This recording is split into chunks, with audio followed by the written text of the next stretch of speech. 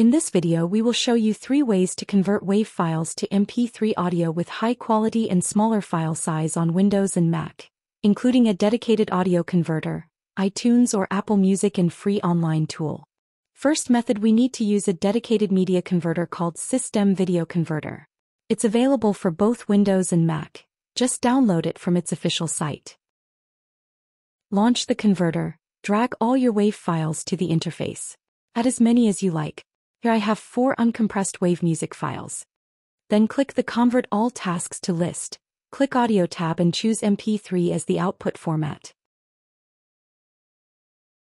It will display estimated file size after conversion. You can also click the gear icon here to adjust audio parameters like sample rate quality. If you want 320 kbps MP3 file, set quality level as best. Select an output folder for your MP3 files. Then click the icon at the bottom right corner to start converting WAV to MP3. It also allows you to merge multiple WAV files into one MP3. Click checkmark icon to locate converted MP3 files quickly. A bonus tip: before conversion, you can click the edit icon here to trim the audio by setting timestamps.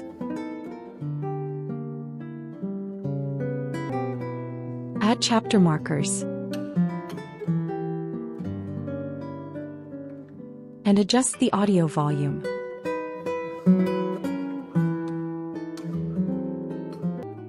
Then click Save to preserve the changes.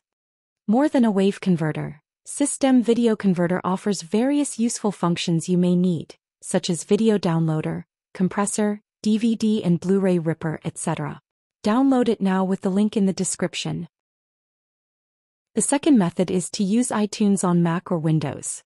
On Mac, first launch the Music app and go to Music menu, click Preferences. Click Files, then Import Settings button. In the new dialog, choose MP3 encoder and select a quality level.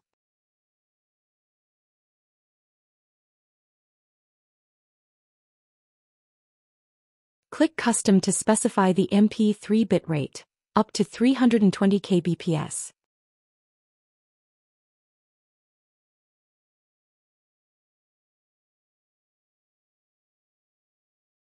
Then drag your WAV audio files to the music library. Click to select it, then go to File, Convert, select Create MP3 version. The converted MP3 file will be added to the music library. You can right-click on it and select Show in Finder to locate it.